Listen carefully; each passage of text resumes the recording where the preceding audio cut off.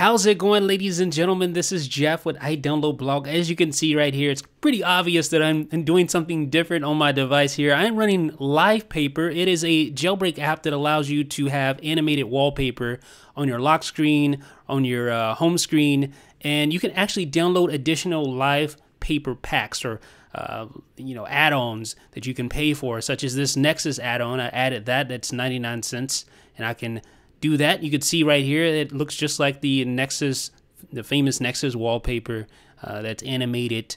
And if you go to your lock screen, you can actually play around with the LivePaper just by tapping on the screen just like that.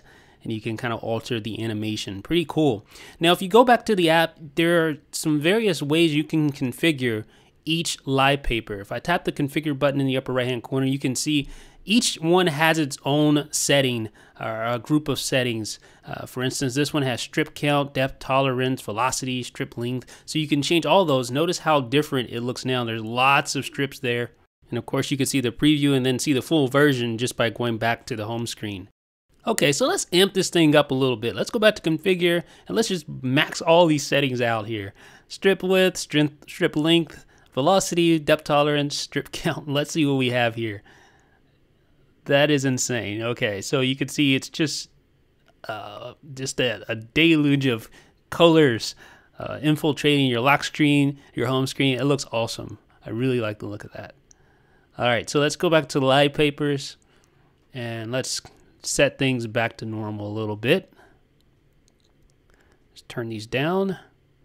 And let's choose the use my wallpaper option. What does that do? Well, it actually allows you to have the effect, but the background will use your wallpaper that you have set at the time. So that's a nice option. Doesn't look very great in that instance with that wallpaper, but you know. And changing back to the default is as easy as selecting the default, selecting home and lock, and then there you are, back to your default wallpaper. And then there are also other options here. Let's swipe over. There's none. And then there's a solid color, and you can configure that color. It has 3 sliders for RGB, and you can make your own colors like that. Now, say you want to download additional packs, because this doesn't come bundled with the Nexus or the Bubbles Pro pack. The app has a built-in Cydia link that allows you to go to Cydia and purchase additional booster packs, if you will. Now, LivePapers itself is a free jailbreak app that you can download. It doesn't come with those add-ons for Nexus and Bubbles Pro, but it does have the solid color option and the normal Bubbles LivePaper. But let's be honest, although LivePapers is a free jailbreak app, if you really want to get anything out of the app, you have to purchase those add-ons, Nexus and Bubbles Pro. Especially Nexus, that's the best add-on. I like Bubbles Pro, you can configure that a little different than you can Nexus. But like I said, if you really want to get anything out of this jailbreak app, you need to purchase those add-ons, which brings the final price up to about $1.98. So that is LivePapers, ladies and gentlemen. Let me know what you guys think in the comment section below. This is Jeff with iDownload Blog.